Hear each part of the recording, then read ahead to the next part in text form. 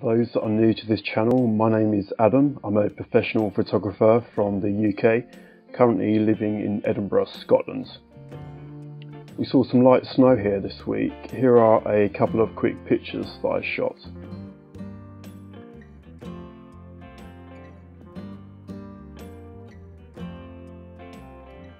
After buying the R6, I had a decision to make. This is the first camera that I've owned where the LCD screen fully articulates back in on itself.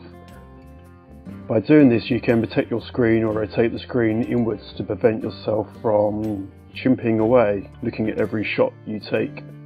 A few years ago, while travelling to a job, one of my speed lights brushed against my first Canon 5D and scratched the camera.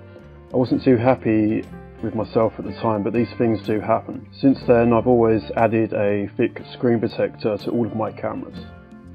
As the Canon R6 has a fully articulating screen that faces inwards, I decided to choose a screen protector labelled as high definition, 9H hardness and ultra thin. This was with the outlook, so I could still have the option to rotate the screen inwards if I wish. As you can see, the picture on the box is clearly not a Canon R6, that's quite funny.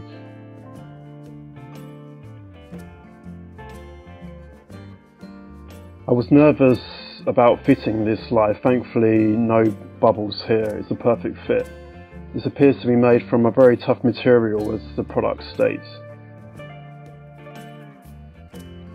Okay, now for the moment of truth. Yes, the screen fully rotates inwards, so that's good news, so I'm really happy about this.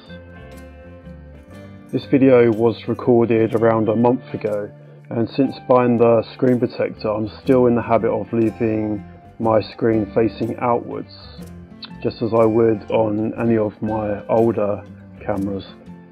Personally, for me, I could have just chosen a fixed screen protector for the job, as I'm not likely to rotate my screen inwards. But I still hope you found this video of some use. Maybe you can ask yourself whether you intend to rotate your own screen inwards or not. This will help you decide whether you need a fixed screen protector or a thin one. I've shared the link below to the thin screen protector that I've used in this video. Okay, stay sharp and I'll see you in the next one.